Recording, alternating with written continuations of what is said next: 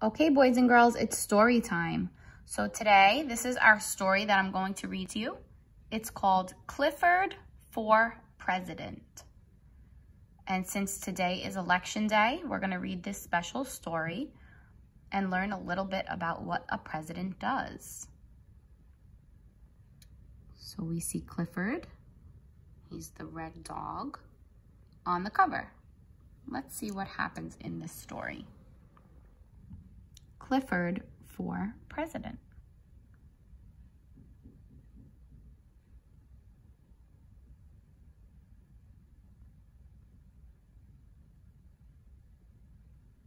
On Monday morning, Miss Carrington's class learned about the presidential election.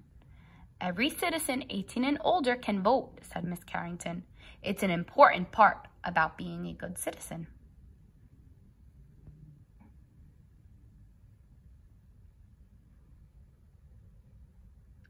People who run for president are called candidates, said Miss Carrington.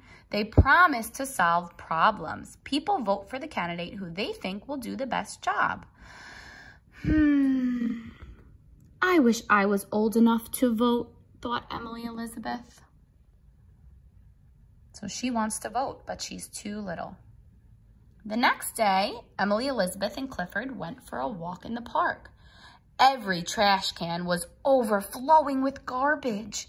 That doesn't look very nice, said Emily Elizabeth. What can they do?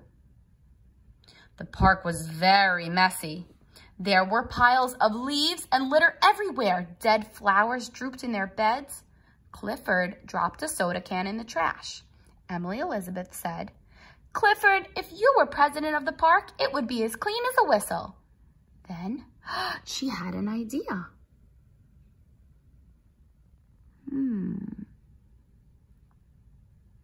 So Clifford's making a good choice. At home, Emily Elizabeth got out paint and paper. "We'll have an election, Clifford," she said. "We need a president of the park." Jetta saw the posters hanging in the park. "You'd be a great president, Mac," said Jetta. "You're the dog for the job." So this girl is in the park with her dog, Mac. And she thinks that her dog will be a better president than Clifford. So we're going to see which dog is the better president or who will win the vote. So we did some voting in school. And voting happens many times in many places. A crowd of kids and dogs showed up for the meeting. "First, we need to nominate 2 candidates," explained Emily Elizabeth. "Then we'll have the election on Friday." So there's all the dogs that they're going to vote for. Jetta called out, "I nominate Mac." "I nominate Clifford," said Emily Elizabeth. Then she wished Mac good luck. "Thanks," said Jetta. Emily Elizabeth and Jetta worked on posters together. Emily Elizabeth's poster read, "Clifford for president. He will clean up the park." Jetta's poster read, "Vote for Mac. He's the best dog." Jetta said, "Mac really is the best. I'm sure he will win." So one of the dogs is helpful because he cleans up the park. But what about this dog that she has, Mac? Did he clean up the park? What will he do to help? The president is someone who will help with problems. "Clifford is a great dog too," said Emily Elizabeth. Jetta said, "Mac will be president." "May the best dog win," replied Emily Elizabeth. That night, Jetta made a few more posters. "Now everyone will know you are the best, Mac." She hung the posters in the park. Are they being kind to one another? Not so much. It looks like they're not using nice words, and they might be yelling at each other. It's not a good choice. Right? And when we're voting, everyone gets to vote for their choice, even if someone doesn't like your choice. Just like when we voted yesterday for our snack. Some people might have wanted graham crackers and other people wanted pretzels. But that's okay if someone wants something different than you. We still have to be kind. After school on Friday, Emily, Elizabeth, and Clifford went to the park. It was election day. A crowd stood around Jetta. Clifford would not be a good president, she said. Mac is the best. So she's saying not nice things about Clifford. Not a good choice.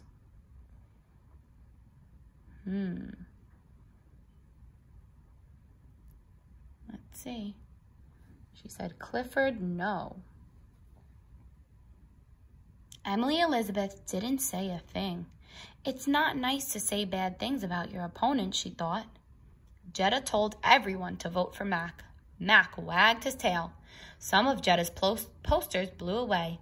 They got stuck in the high tree branches. Look at the park, boys and girls. There's garbage all around, right? Even the posters are in the trees, making it very messy. So Clifford is not helping to clean up, and the dog Mac is not helping to clean up. So both of these dogs want to be president, but they're not helping the problem. Let's see what happens.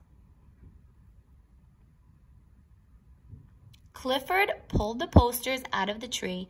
They were so high up, even he had to stretch. And he's a big dog.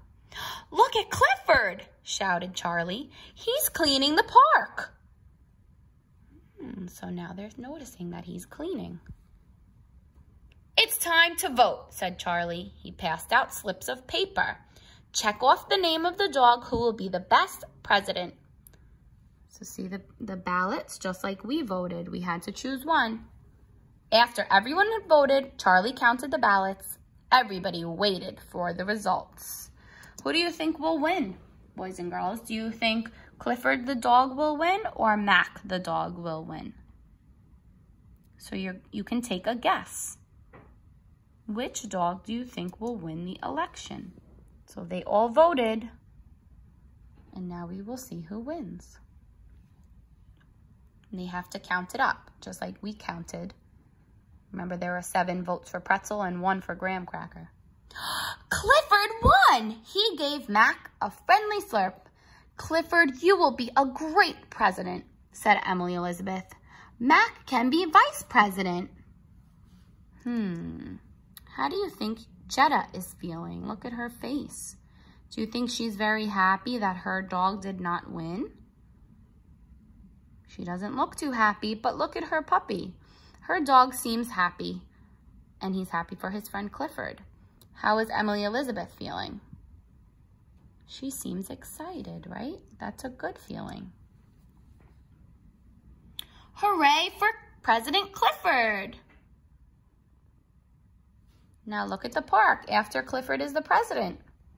It's nice and clean. So did he help solve the problem? He did help solve the problem.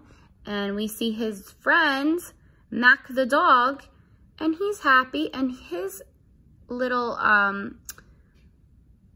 tag says Vice President. So he is going to help Clifford solve problems. The end. Clifford for president.